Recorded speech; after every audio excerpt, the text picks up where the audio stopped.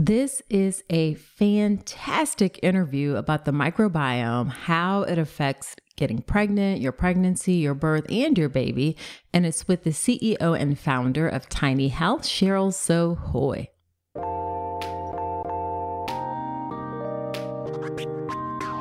Welcome to the All About Pregnancy and Birth podcast. I'm Dr. Nicole Calloway Rankins, a board-certified OBGYN who's been in practice for nearly 15 years. I've had the privilege of helping over 1,000 babies into this world, and I'm here to help you be calm, confident, and empowered to have a beautiful pregnancy and birth. Quick note, this podcast is for educational purposes only and is not a substitute for medical advice. Check out the full disclaimer at drnicolerankins.com/disclaimer. Now let's get to it. Hello there. Welcome to another episode of the podcast. This is episode number 184. As always, I am so glad that you're spending some of your time with me today. So I am really excited to bring this interview to you today. It's with Cheryl Sew Hoy. She's the CEO and founder of Tiny Health, a gut microbiome startup that focuses on expecting parents and their babies. Cheryl is an accomplished CEO and serial entrepreneur who co-founded multiple companies, including the nonprofit Moving Forward, as well as a successful consumer software startup that was acquired by Walmart Labs. In 2014, she was headhunted by the White House team and Prime Minister of Malaysia to become CEO of Magic, a $30 million funded agency to spur the innovation ecosystem in Malaysia and Southeast Asia. She is an angel investor as well as an advisor to many startups. Her background, she earned her master's degree in engineering management and data mining and her bachelor's degree in operations research and industrial engineering from Cornell University, both on full scholarships, I might add. And she's also a wife and mom of two. Now, I met Cheryl because she reached out to me about being a medical advisor for Tiny Health, and I was so happy to do so. I do want to be transparent that my role as medical advisor does involve some financial compensation. However, that is not why I agreed to the role, nor is it why I wanted to have Cheryl on the podcast. If you don't know, the microbiome is the collection of microbes, bacteria, fungi, viruses that live in and on us. We actually have at least as many microbes as human cells. We used to think it was 10 times as many, but newer evidence shows that it's about a 1-to-1 ratio of human cells to microbes. And I am so fascinated by how these organisms that live in and on us impact our health. In fact, when I was a faculty member in academic medicine at the beginning of my career, I was actually going to pursue research on the vaginal microbiome. So I'm so excited to be a medical advisor and to have this conversation with Cheryl today in the podcast, where we are going to talk about her own experience with her own children. She had a C-section with her first and then a home birth with the second, how her experiences led her to start Tiny Health. We will talk about why gut and vaginal health testing are important during pregnancy or even trying to conceive. You'll learn how the mom passes on her gut and vaginal microbes to her baby, what things can impact and change the vaginal and gut microbiome, what is vaginal seeding, exactly how vaginal seeding is done. You'll learn some key vaginal and gut microbes. And then we'll end with a bit about the Tiny Health test themselves, how they work, the results you get, the reports, and then some surprising results that they have found. I know it definitely surprised me. So as always, you are going to love this episode. Now, before we get into the episode, I want to talk about something that Tiny Health is doing that I think is really exciting. They have launched a gut microbiome study on childhood allergies. And you can try Tiny Health's Research Edition gut test in order to contribute to this allergy research. So the Tiny Health Research Edition gut test, in that you get one baby gut health test kit, and that's for babies ages 0 to 3. You will learn about any microbiome markers that your baby has for colic, eczema, allergies, asthma, constipation, their metabolic health, and immune health. And you'll learn that information in a personalized gut health report that will come with specific recommendations. And then you get some discounts on follow-up samples or mom and baby gut test kit combos. And then, of course, you are contributing to advancing microbiome science that will benefit future generations of moms and children to come. So if you want to grab the Tiny Health Research Edition gut test and participate, then go to tinyhealth.com. They also have some other options for testing that are not research-based, so you can check that out there, tinyhealth.com. And I have a special discount code to offer you regardless of what test you get. But I would love if you did the research edition test, just because I think it's so exciting to be able to contribute to research and help improve science. For those of you who don't know, I also have a background in research. I did a research fellowship. So I'm just really excited to be able to participate in this research piece as well. So you can use the code Dr. Nicole, that's DRNICOLE, Dr. Nicole, and get $20 off each test you order. You can also use your FSA and HSA, your flexible savings account, spending accounts, to get the test as well. And again, head on over to tinyhealth.com in order to do that. All right, let's get into the conversation with Cheryl.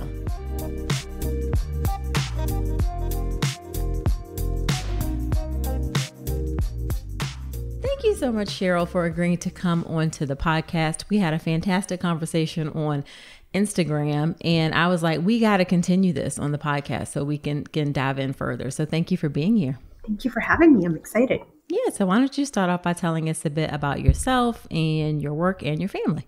Yeah, so I'm Cheryl Sew Hoy, and I'm a mom of two kids, an older daughter who's 4.5 now, and my son is about 2.5, so they're 2 years apart. And I guess should I talk about like sort of my kids' birth story and why I started this company? That's exactly what I want to hear. Like, what made you decide to start this company? Because it's a great story. Okay, great. So I'm an entrepreneur. So I've started multiple companies. This is my third company. Uh-huh. And I was pregnant with my daughter 5 years ago, and she was breached. Both my kids are breached. Okay. So really interesting. And I have a theory around why that is. Okay. Crossing legs and modern lifestyle. Uh-huh. But so when she was breached and she was my first child, I actually gave birth to her in New Zealand because that's where my husband is from. Mm-hmm. So we wanted to go back there and experience the birth care there, which is totally somewhat different from here. Right. Anyway, the doctor did tell me, my OB did tell me that there's a high likelihood I would end up in a C-section. So I researched, and I took some time off work, researched if what the C-section would mean for her lifelong health, because I remember hearing that there may be some negative effects with the C-section. I didn't really understand why, and I really wanted to. Then I uncovered all these papers explaining how the microbiome of the mom gets transferred to the baby at birth, which was fascinating to me, and I can explain more about that. And because of the C-section, my baby would bypass that and not get all the gut and vaginal microbes from me. Right. And also, in addition, she would be having antibiotics during the C-section. Mm-hmm. So then, I learned that could be linked to all kinds of chronic conditions for her, starting with eczema, and that might develop into food allergies and then asthma. But really that whole atopic march of allergic diseases, that's a progression, is a sign that her immune system wasn't really developed or set up correctly in the early days, in the first 1,000 days, because of the disruption during birth and with the antibiotic exposure. Right. So I was like, oh no, would I have screwed up my baby with a C-section? And this is even before I had a C-section. And then I was like searching for papers, like, okay, is there a way to restore her gut? And then also uncovered all these papers around how I could. And by 1 year of age, the child, if the C-section is signature, there's something called a C-section signature in the microbiome of the baby. Mm-hmm. If that has disappeared by 1 year, then her risk for asthma would have reduced by 3 or 4x. So I was like, I'm going to do all these steps. Sure. Anyway, that's what I did. So I felt much better and more empowered as a parent. knowing very well that I may have a C-section. So I still tried to go into labor because I learned that the baby gets inoculated with my microbes during when my water releases. And so that's the first incidence of when the baby's gut gets colonized by my bacteria, because the baby is pretty sterile in a womb before that. So I waited for labor to happen and knew even if I went into C-section, she would have some of my good microbes. Right. So long story short, and then I did a bunch of stuff like vaginal seeding and probiotics, and I breastfed her. Fast forward 6 months, she did have a mild form of eczema. But, I was hoping that what I was doing had made it mild instead of severe, because I do know moms who have kids with pretty severe eczema. And then I did all the steps, and I was wishing there was a way for me to look into her gut to see if that C-section signature has been restored, or is gone now, right? And her gut is restoring, but I couldn't find a test for babies. I only found gut tests for adults. And then I did one for myself, actually, because then I learned that there are certain key bacteria that I'm supposed to transfer to my baby during birth and also breastfeeding. You continue to transfer your microbes through breast milk, which is fascinating too. That's something new that I had learned through this journey. Right. And I found out that I didn't have those key microbes myself for various reasons. I found out formula fed as a baby. I almost didn't get any breast milk. And then I also had a couple rounds of antibiotics in earlier life. And these key bacteria are very sensitive to antibiotics. So that may have explained why I don't have it. So then I knew that, okay, my baby might need extra support. Anyway, fast forward 2 years later. So I was pregnant with my son. And I was like, this time around, I want to start this company. It's crazy how, if gut health is so important for lifelong health in the early days, because now we know that 80% of our immune system is in our gut and is dictated by what bacteria we have or no longer have. Sure. And it's created it's developed in the first 1,000 days. Then why isn't there a test to give parents transparency into what's going on? So 1 month after my son was born, and this time I had a vaginal birth at home in the middle of the pandemic, which is the total opposite of my C-section. I started the company a month after he was born, and started testing his gut and 9 other moms' guts, because they were all pregnant around the same time. I wasn't having babies around the same time I had my son. So I really wanted to do this self-funded experiment with 10 moms, including myself, to collect the data of the mom and the child over 1 whole year, and see if there was something significant there that I can then turn into a company, raise funding, and now create a product that other parents can use. So that's a long story, but that's kind of how I started the company. Yeah. So often things that we do are related to our own personal experiences. So it's great that you took your personal experience and decided to help other moms, other parents get information about their own children. So then why is it important? You mentioned testing your baby afterwards and being able to see if things have improved. But what about testing the mom and her gut and her vaginal microbiome during pregnancy and even while trying to get pregnant? Why is that important? It's so crucial. And that's what, I found that you should definitely test your baby at birth and over time, in the first year, especially the baby's gut is changing so rapidly, and you want to make sure that trajectory is growing in a good pace. And also if you had some sort of exposure, antibiotic exposure, then you want to see if their gut is recovered from that. But then, as I mentioned, when I tested my gut, I was missing certain key microbes that I would have or should be transferring to baby at birth or through breastfeeding. So now we really encourage moms to test earlier, even before trying to conceive, even as a regular adult. And you want to have babies in the future to test early, because if you find that you no longer have those key microbes for your baby's future health, then there are actions to take right now to address that. Right. So through dietary means, so eating certain foods that encourage the growth of that bacteria. or taking supplements, certain probiotics. And, like there's just so many kinds of probiotics in the market. Not all are equal. So you don't just take one off the shelf and that, it would serve your needs. It really depends on what bacteria is missing from your gut and what you need for health. So we recommend a gut test as early as you can to get your baseline. And then your vaginal health is really important too. So as you can imagine, the baby passes through the vaginal canal. So that is really the first microbes that he or she gets inoculated with and colonized with. So your vaginal community has to be healthy. And this is also a relatively new field, in that there is actually stronger evidence between a healthy vaginal microbiome and fertility. So it's actually harder to get pregnant if you don't have the right environment, which should be acidic. The pH of your vaginal community should be low.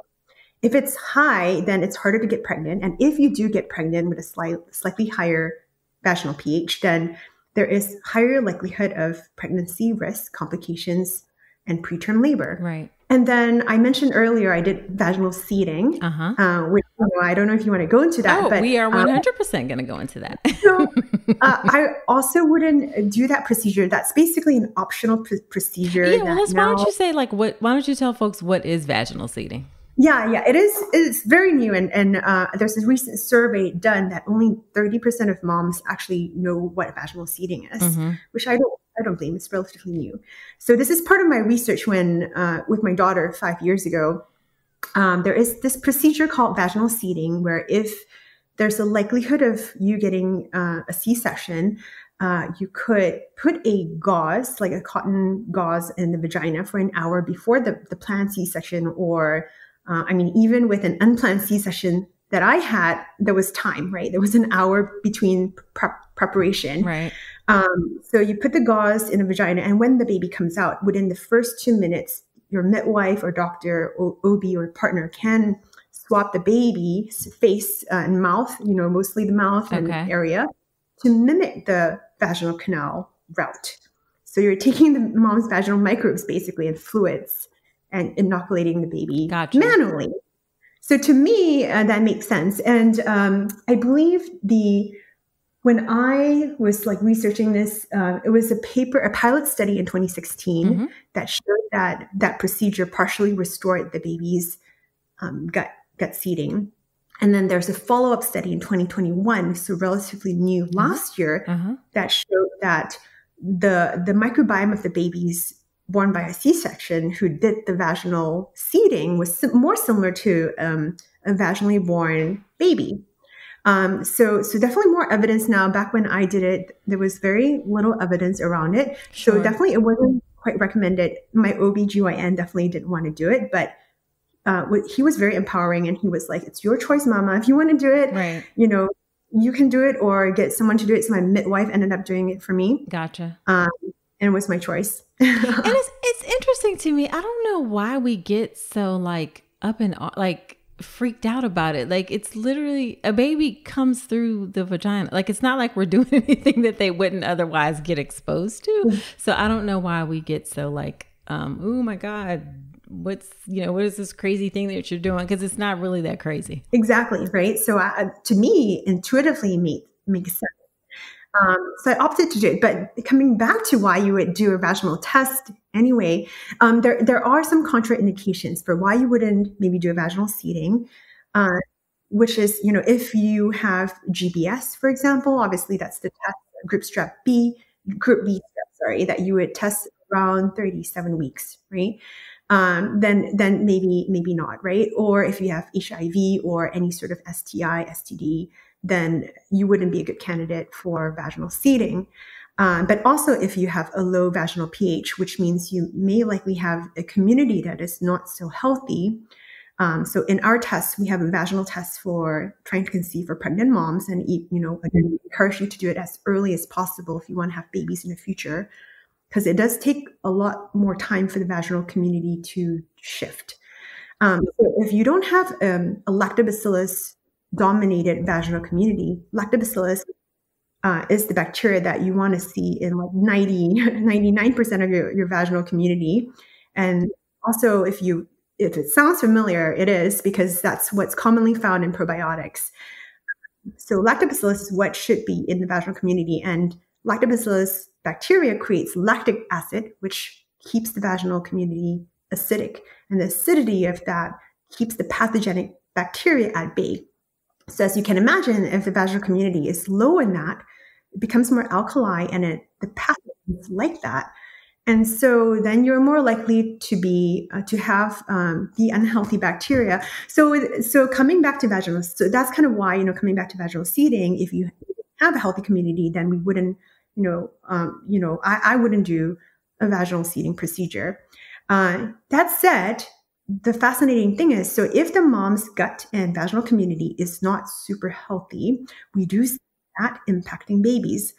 Again, anecdotal evidence for now, because we only have limited data, but just from our data, and we've tested over 1,000 babies now, and a handful of that, like a subset of that, we have the mom's vaginal and gut samples too. So if the mom doesn't have, their gut is out of balance and their vaginal community is in lactobacillus dominated, we see that kind of not transferring, but like the baby's gut isn't great either. Gotcha. So then that's why getting back to all of it, this is why testing can help you, because it gives you some time. The earlier you test, the better, and you can change things and possibly impact things. And we'll go into a little bit about the test and the test results, but I want to touch on, during the labor and birth process, so, we talked about vaginal seeding. If you have a C-section, what are other things that may affect the microbiome seeding of the baby, like vaginal versus C-section, antibiotics, breastfeeding formula, all of those things? What are some factors that may affect how the baby's microbiome looks? Yeah. So in studies, the birth mode, which is whether the baby was born by a C-section or vaginally born, is the biggest factor. But also with the vaginal birth, there's no real concrete evidence around it yet, but we suspect if there was a lot of interventions, perhaps maybe vaginal exams or use of forceps or anything like that, that could introduce more risk for bacteria in the environment entering that the vaginal canal and hence seeding. We don't know. Again, this is hypothetical, right? But that can also happen. It could happen anyway. So with the C-section, definitely the baby's not going through the vaginal canal, and the mom's gut microbes enters the baby's system when the mom is pushing, basically in labor. And that's why I opted for labor, because believe it or not, it sounds gross, but some fecal fluid does come out when you're pushing, right? That's why the anus is so strategically positioned next to the vagina for birth reasons, because when you're pushing, some of that does get into the baby's system. Right. And that's why, when you're birthing, the baby gets the vaginal fluids from the canal and the gut microbes from that, the labor. Right. So some C-section babies, microbiome, we see the transfer of mom's microbes to baby being higher if they've gone through labor than, say, a planned C-section, where they don't get any exposure because the labor hasn't started, right? Gotcha. So sometimes moms feel like, oh my gosh, I went through 35 hours of labor and then I ended up in a C-section anyway. Well, know that your baby did get some benefits from it. Right. So for that, so number one, birth mode. Number two, the second largest factor is breastfeeding or formula feeding, because you continue to transfer microbes from your gut to the baby through the breast milk. Yes. And scientists don't know yet the mechanism of how this transfer is still a mystery. But we also see that in our tiny health tests where, maybe the baby was born by a C-section and the mom breastfed for 3-6 months. And we see those microbes transferring to baby and really changing the baby's gut community, restoring it to a really healthy state. And that is the number one modifier that gets rid of the C-section signature that I mentioned earlier. Gotcha. And I think that's so important to mention, because you don't want people to feel defeated because they had a C-section, that, they've set their babies up for this, issues that are going to happen. There's something that can be done in order to help change that. 100%. And that's my own experience, right? Like I didn't want to feel like, oh my gosh, all the guilt that comes from the C-section that I couldn't control. And like, I had to do all the research and find out ways to restore her gut. And I found that there is a path to doing that with the vaginal feeding and the breastfeeding, and then healthy probiotics. So you can either get probiotics in powder form for infants these days, and not all are equal. You need to get the right strains for your baby. Right. So there's that, or you can do it through diet. So when my baby was able to eat solids at 6 months, I made homemade kefir and made sure she had a lot of fermented foods. There are dietary means to do it too. And then exposure to animals, nature, as early as 2-3 months when the baby is ready is really healthy to diversify their microbiome, helps. And, I've changed my household cleaning supplies to non-toxic, non-antibacterial cleaning supplies. I don't use hand sanitizers. We don't use antibacterial soap in the house. That's interesting. Yeah. It's been shown to impair the gut microbiome, especially if you have a child. So soap and water is still your best policy. There's no difference between using hand sanitizers and a good soap and water. So all very clean supplies in our household. Yeah, I think that's also interesting because we sort of, our society or culture in a way is like the cleanliness aspect, and you never want to get dirty and those kinds of things, but we're coming to realize that we need to be in our environment. We need to interact and play in the dirt, and all of those things make a difference to our health. It's always been fascinating to me that the microbiome in general, like we literally have more bacteria in and on us than we have human cells, actually. Yeah. So it's not that these things are always negative or a problem. It's really about finding the right balance and creating a harmony, really, that best supports your life and your health. Yeah. There's definitely this fear, especially with COVID, unfortunately, right, around pathogenic bacteria, viruses, and things like that. But as you mentioned, we have just as many bacterial cells as they are human cells in our bodies and on us. So when we eat, we're actually feeding our bacteria, not our cells, but our bacteria. Really. And I grew up in Asia, and peanut allergies were non-existent. There was no such thing as allergies. Really, I mean, there was, but very uncommon because I guess would get out in dirt and play. And, in the old days too, our parents used to do that a lot. And then here, as we get more urbanized and live in cities, like you mentioned, we become so clean. But now with my kids, knowing what I've learned, I get them, they're dirty when they come back I put them in a very nature-based daycare. And that also has been shown in studies to impact the child's growing microbiome. Put them in a daycare that has grass and nature and where they're out a lot versus in a sterile environment makes a huge difference for the diversity of their microbiome. Right. So now I'm like, get dirty, go mix with pets and nature. They come back, dogs will be licking them. I'm like, that's good for you. Right. Exactly. So what about the impact of antibiotics during labor and birth? Oh, yes, that's a huge one. Yes. So yeah, one of the reasons, the other reason why a C-section could be disrupting that early colonization is because there are antibiotics involved, right? Obviously, when you're going through a C-section, it's administered through the mom, and it does pass on to baby. It does pass on through the placenta. Or if the mom had group B strep, which we hinted about earlier, then she may need intrapartum antibiotics. So the science there is, it depends how long. So I believe under 12 hours, the impact to the baby is very minimal because it is, still a less direct route to the baby. But more than that, there is a little bit of an impact.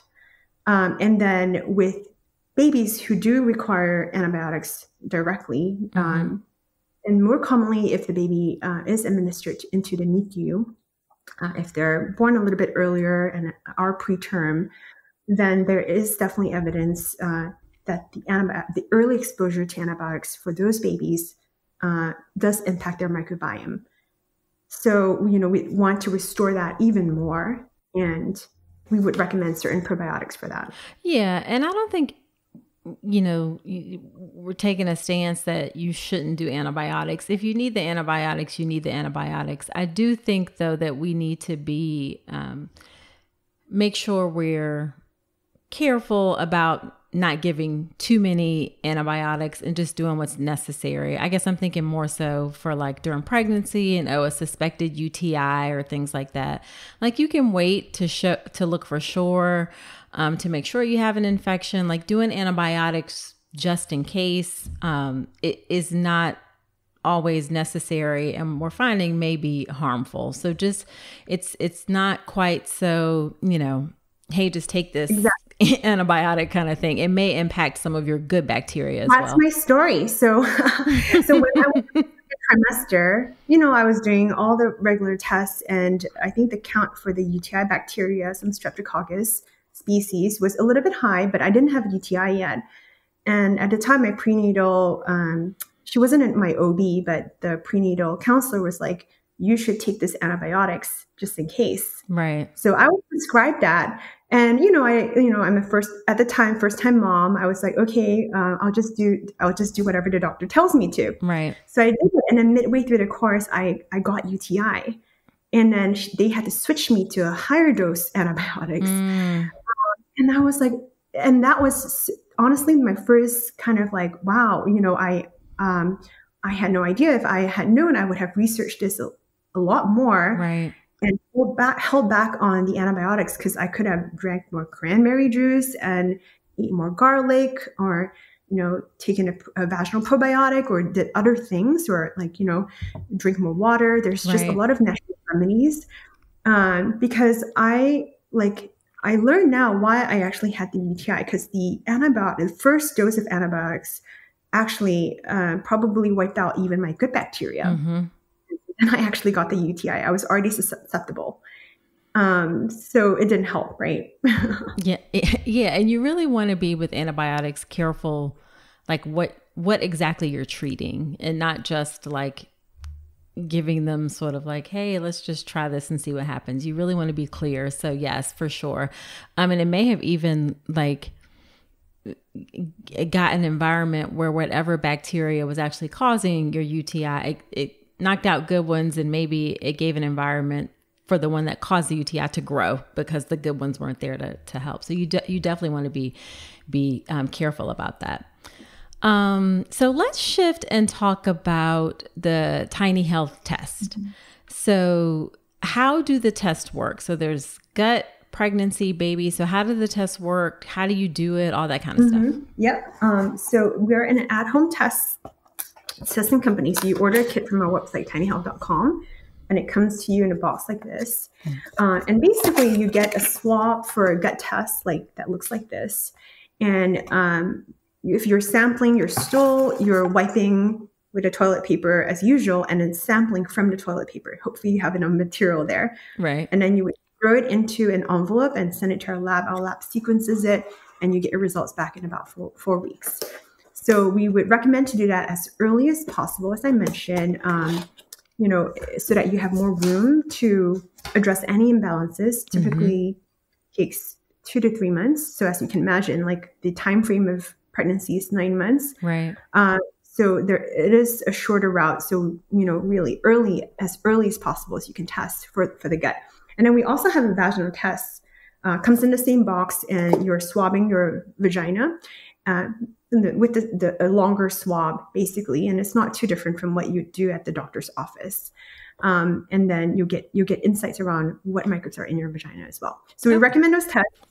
And then, I think as early as possible. And if there was something that you need to intervene, like if you had high stress or GBS, even some of our moms use our test to detect it earlier so that they can take action. And then actually next week, we're publishing a gestational diabetes biomarker to see if your microbiome has a signature for that, or a higher predisposition for GDM. Right.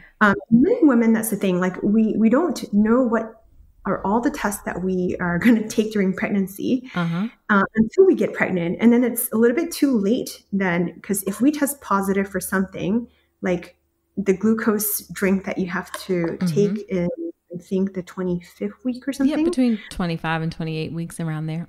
Yeah. And then it's like, it's very influenced by diet and exercise, but there's some genetic component, obviously. Sure. But if you find out at 25 weeks, there's just not too many weeks to modify it, right? And then you do the second test.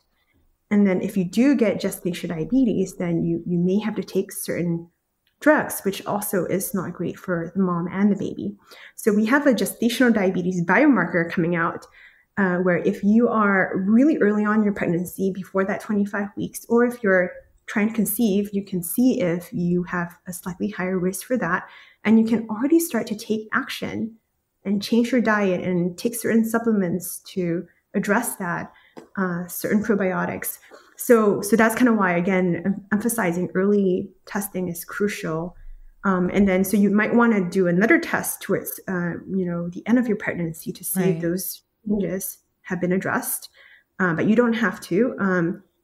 But the more important thing is then when the baby is born, you want to take a 7-day test for the baby, the stool test, because that gives you the best picture of what seeded the baby at birth and whether or not some of your microbes transferred. Because there's, again, literature showing that the more microbes transfer from the mom, the better the health of the baby.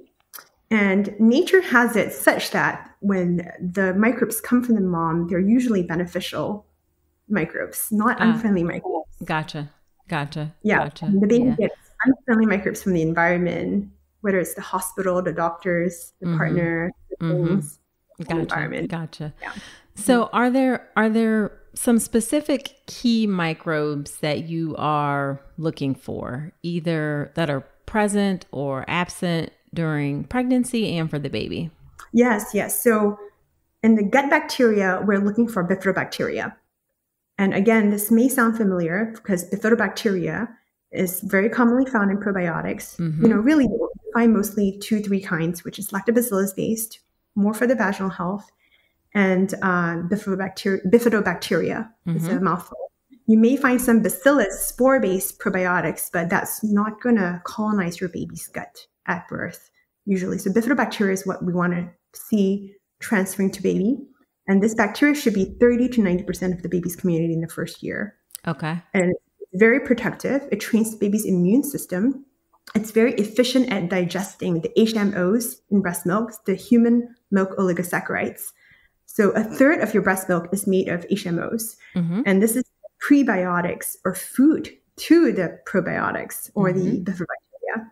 So even if the mom is breastfeeding, the baby can't digest the HMOs in the mom's breast milk. It's the bacteria that digests it. Gotcha. It's really fascinating. Like, again, proving the point that you are feeding not the baby, you're feeding the baby's bacteria. Right. So if the mom didn't have we look for 4 specific strains of bifidobacteria. So it's B. breve, B. longum, B. infantis, and B. bifidum.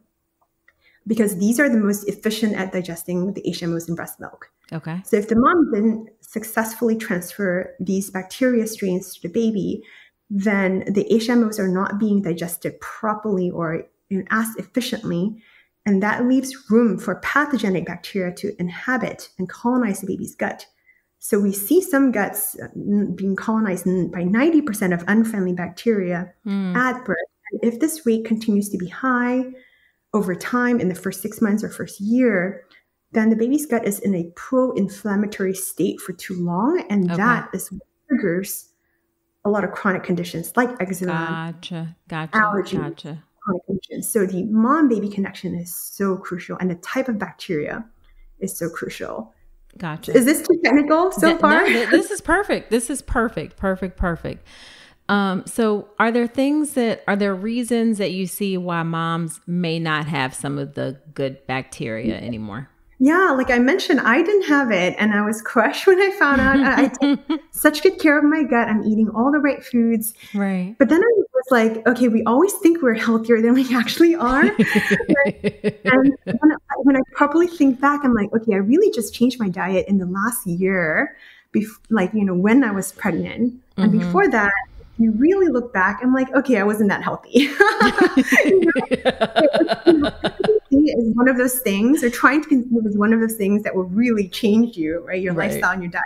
Right. So that's not enough time. I mean, you need, I have had 30 plus years of maybe a less healthy diet, and it takes time. So that's why we see it early. So mom's diet for sure, but even more so antibiotic exposure. The younger you are, again, if you had antibiotic exposure in the first 1,000 days as a child, so between birth to about 2-3 years old, the more antibiotics you were exposed to as a child, the less likely you will still have those bifidobacteria if you're not taking action to restore it after the treatment, after exposure through diet or supplements. Then you may not even have it.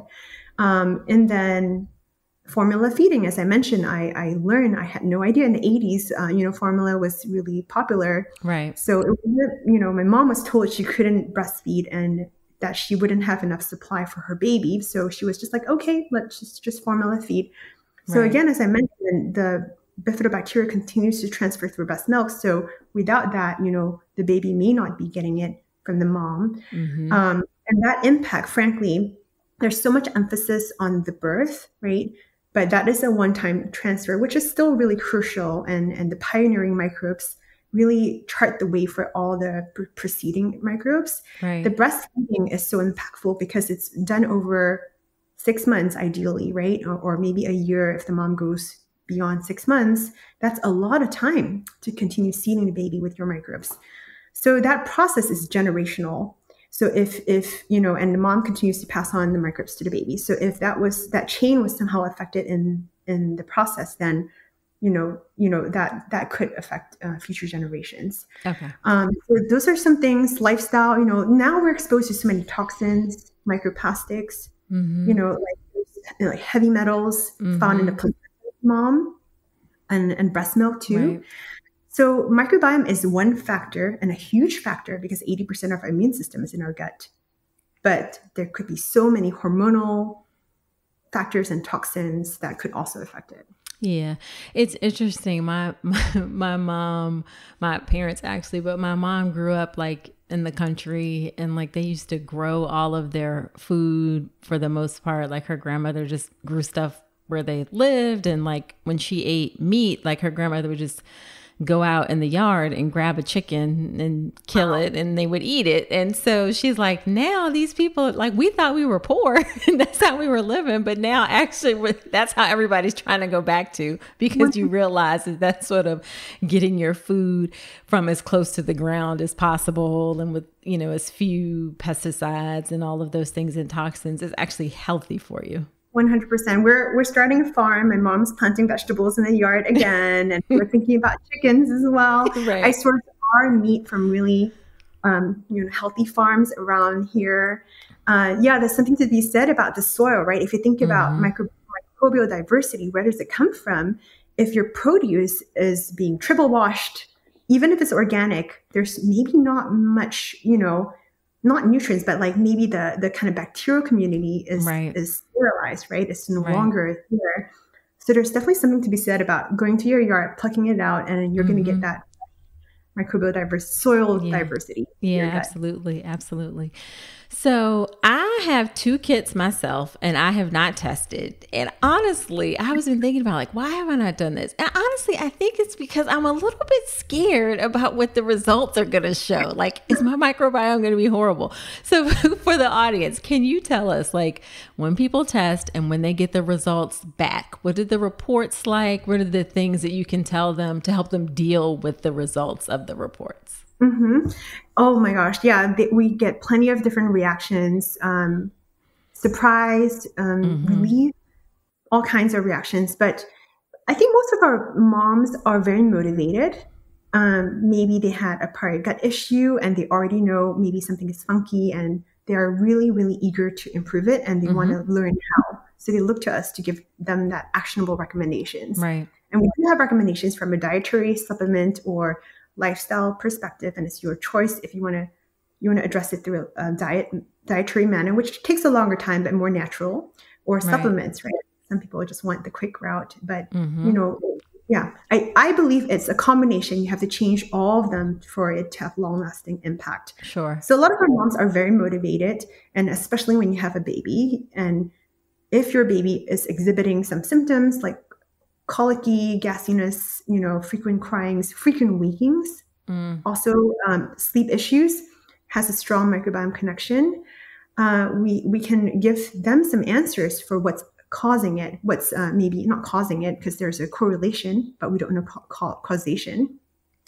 But at least we're giving them some answers from a root cause perspective. What is maybe underlying imbalances that are causing these symptoms, right? So a lot of them are very motivated to kind of take action. And like my story, I felt empowered by the results, not scared.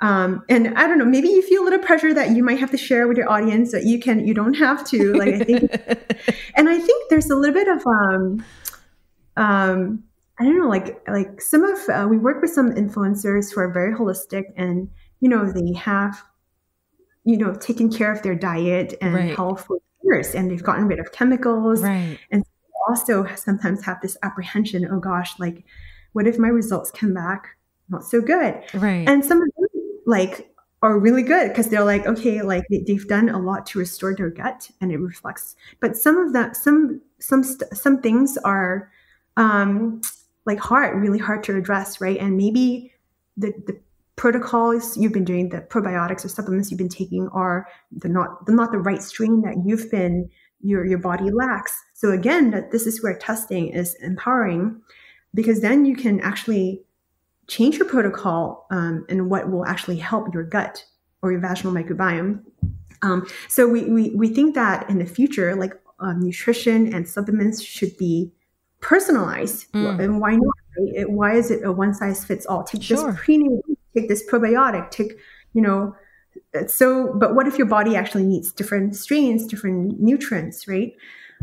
So we hope that our test is more empowering in that once with the microbiome, you can fix it because it changes, right? Even though as an adult, we always say that an adult microbiome is much harder to modify. It's possible. It's not like a genetic test. I think genetic tests are more scary because it's inherited. You can't do anything about it. Right. You can't do anything about it. But with the microbiome, you absolutely can.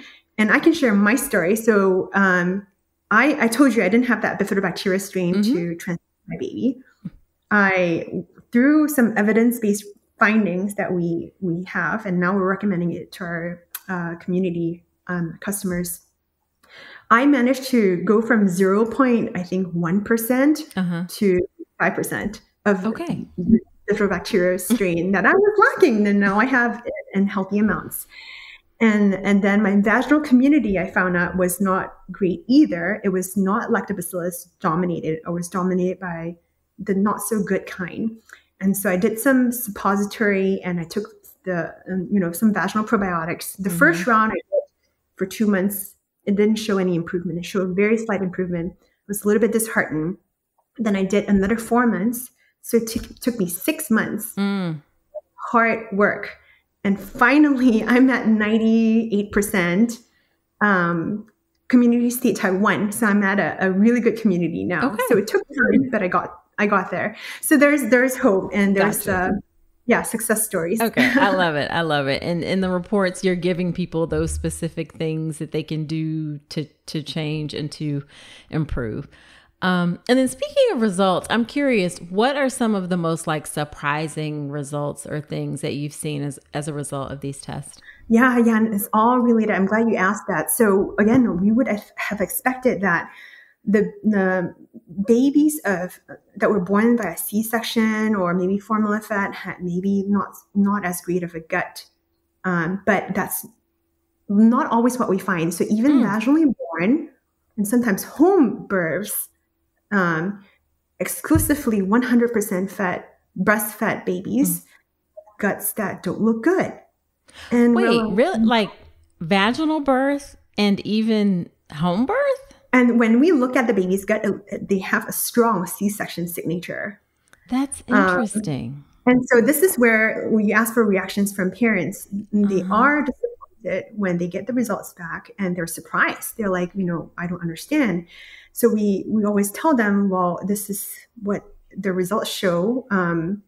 We don't know why, but we would highly encourage that you test your gut too. Right. So then the mom tests her gut, and then we do see that bifidobacteria strain that I was talking about missing, oftentimes missing. Okay. Again, if that didn't pass on because the mom didn't have it to begin with, then the environment of the gut it's more favorable to pathogenic bacteria to colonize. So, it's not a guarantee. Birth modes, feeding modes, although it's still, better for baby for various reasons, like breast milk, for example, has hormones and antibodies and other nutrition for the baby, but the bacteria component is often maybe not talked about enough. That part is important too. Wow. So that's kind of what, again, I know it's a lot of weight. I think the thing that is hard is there's so much weight already to the mom, and then this is yet another thing. So sometimes we are very conscious about that at Tiny Health when we talk about the mom-baby connection, because we do see, again, the science is kind of, supporting that connection, mom-baby connection much more. However, when we see our families test, they want to test dad too, and they want to test the older siblings and all that. And so other family members definitely have an impact on the baby's gut too. So it is primarily the mom because of the birth and the breastfeeding, but other family members, if they have gut inflammation or if they have high levels of pathogenic bacteria, that can also impact the baby. Yeah, for sure. I know there's definitely some research that shows that families' microbiomes may be similar. So just because they live in the same environment or exposed to the same things. So that totally makes sense. So as we wrap up, what would you say is the most frustrating part of your work? We started, we launched our product about 6 months ago. So we're a very new company, and thank you again for being a part of our advisory board. You've been amazing as our medical advisor. Oh, well, thank you. Yeah. So we have, I think maybe the frustrating part is in the earlier days, as we're developing the reports, as you may know, some of these terms and bacteria names are pretty foreign to people. So there's a lot of education that we need to do. And constantly changing how we project or how we display the results and information. Right. So early on, it was frustrating when maybe a report came back and the baby's gut didn't look too good, and there was really actionable ways, especially early on, where the parent could address the imbalance, but maybe our report was too complicated and that point was missed. Gotcha. And the parent didn't take action or unsubscribe and all that. So that was really frustrating. Now we've come a long way improving our product and make it really clear. Every report comes with an expert review, really our medical doctor on board. She's a pediatrician and microbiologist, handwrites each note for the parent to really emphasize which is the biggest impact thing that they can do right now for their gut or their baby's gut, and offer consult calls. So that has improved our recommendations tremendously. So in a way, most frustrating part is if a point was missed where we could have, even maybe prevented a chronic condition for the child. Gotcha. And then the most rewarding part is when we do, we see a resample, the baby's gut maybe not looking super great initially, and that changing 180. Right. And or the baby's symptoms or conditions going away, improving, or the mom getting results like I did where I had 0 and now I have 5%. Right. And then them being so happy to see that. Yeah, I can imagine. So what is your favorite piece of advice that you would like to give to expectant moms, expectant families?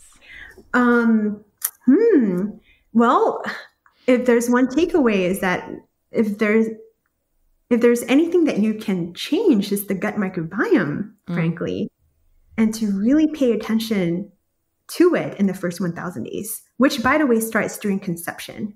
So the baby's first 1,000 days starts in the womb till the baby's about 2 years of age. Right. So what you do as a mom carrying the baby is so impactful to the baby and your own health too. Sure. So with microbiome, it is malleable and it's changeable, and you can restore no matter how seemingly bad your gut is. You can change it. So really, it is what I learn that is so empowering, and this is what I wanted to bring to other parents. Yeah, absolutely. I love it. I love it. So where can people find Tiny Health and the kits and all of that good, great stuff? Yeah, we are at tinyhealth.com. So check out our website and our science page, or you can read about my story in my about page. And then we have a whole family suite of gut tests. And then follow us on Instagram to get educational bits of information. So that's at tiny.health. Okay. All right. Awesome. Well, thank you so much, Cheryl. I am so thrilled that you were able to come on and have this conversation. I know folks are going to find it useful. Thank you, Nicole. And I'm going to do my testing. Yes, and then maybe we'll come back and review it if you want. Yeah, absolutely. Absolutely. Awesome.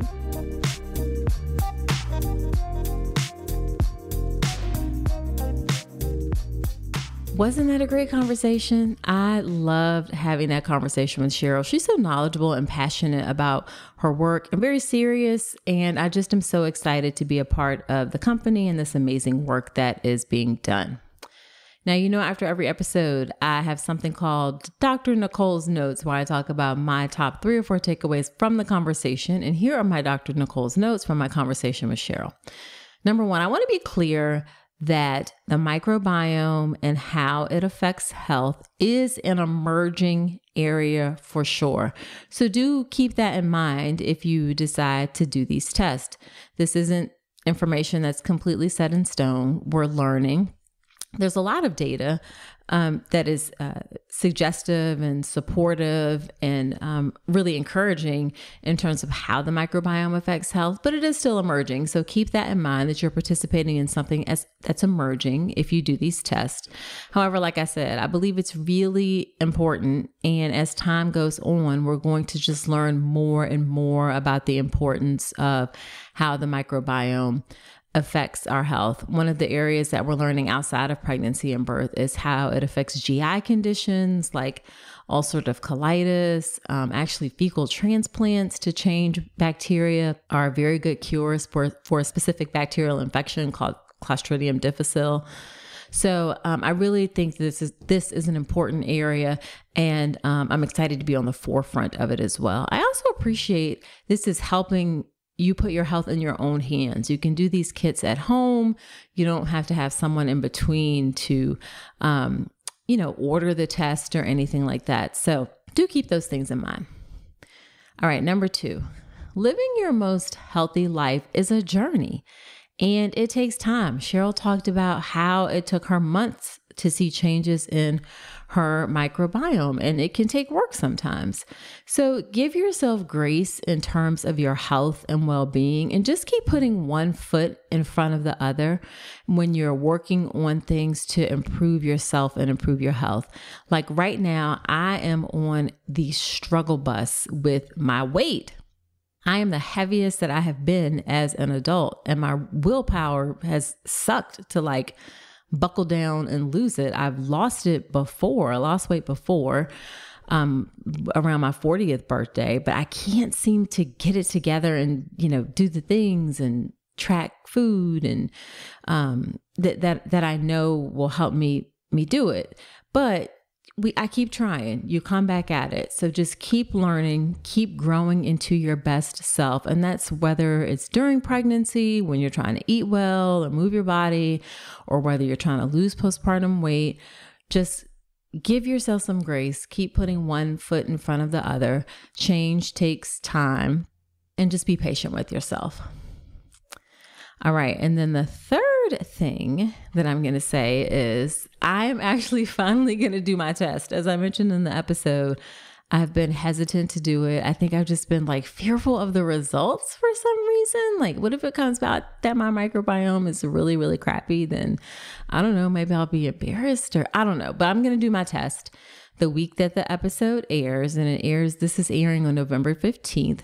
So I'm going to be sharing my experience with doing both the vaginal test and the gut test in my Instagram stories. So if you were listening to it during that week, check out my Instagram stories where I'll be sharing my experience of doing both the vaginal and the gut test. And again, if you are interested in doing the test, then head to tinyhealth.com, use the code Dr. Nicole to get that discount.